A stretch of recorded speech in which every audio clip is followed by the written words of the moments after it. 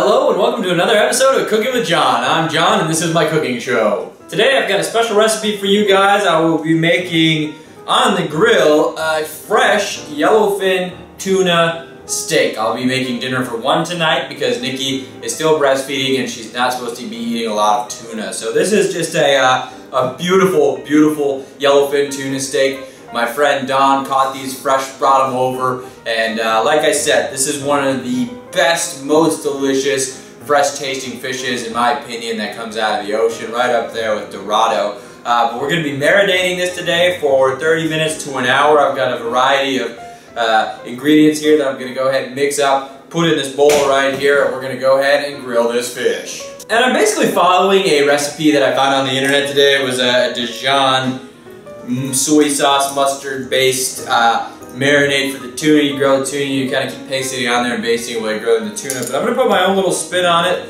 I'm going to add just a couple different ingredients. So I've got 2 tablespoons of Dijon mustard. I'm going to do just a little bit of olive oil. A decent amount of soy sauce.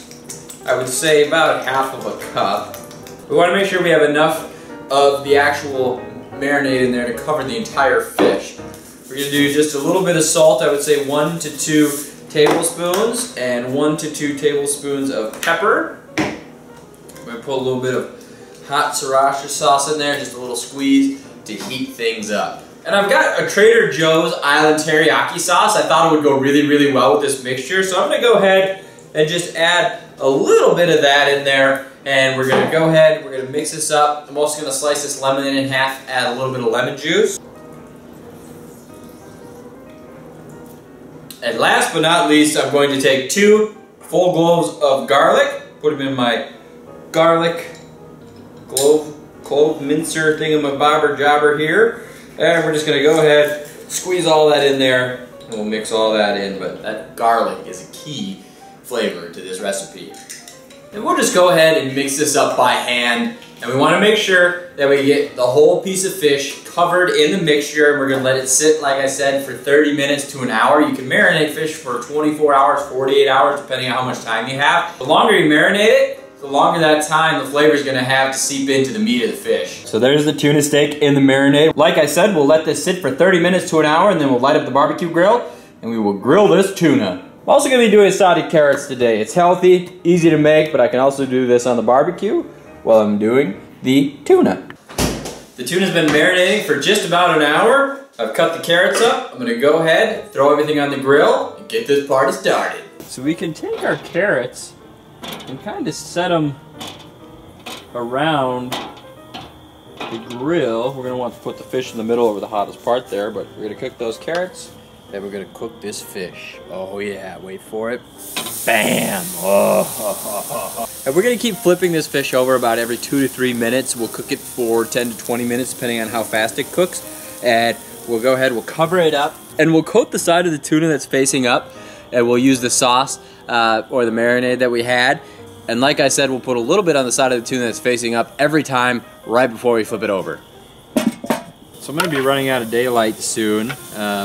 But we will go ahead, like I said, we'll take the marinade, we'll cover one side of the tuna that's facing up with the sauce, and we'll go ahead and flip it over.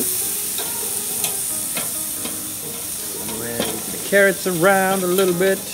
But the fish has been on for about 5 minutes, so it's looking good. The carrots are looking good. As you can see, I'm running out of daylight here. Nikki went for a run, took up a lot of time, so I didn't get to start cooking this till late. But it'll be done momentarily. If I do happen to go completely dark on you guys and run out of natural light, I'll go ahead and finish this video up inside. But this is pretty much it. You just keep flipping that fish over. Definitely losing my light. But as you can see, it is coming along great. I'm just about to take everything off and head inside. And here is the final product. 1 fresh yellowfin tuna steak and roasted carrots. I cannot wait to try this. One thing I like to add to my fresh tuna when it's hot off the grill like this is just a little bit of fresh squeezed lemon. And you can cut up a lemon, cut it into quarters, and then just go ahead and squeeze a little bit on there. Just try a piece of this fish. Oh, it falls apart good.